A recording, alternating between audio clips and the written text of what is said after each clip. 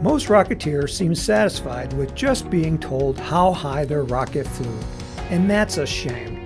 How did the rocket get to that point? That is what you should really be concerned about. The story of your rocket's flight is just not a peak altitude number.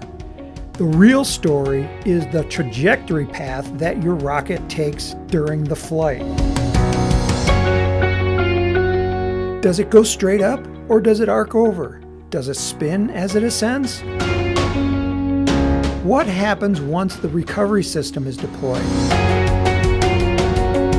Where does the rocket go?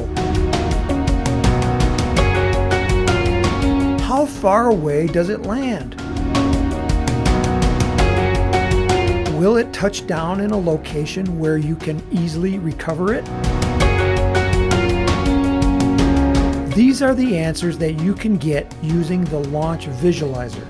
It is an app on the rocksim.com website, and you can test it out right now for free. Finally, you have a way to simulate your rockets that gives you the true information that you need to be successful.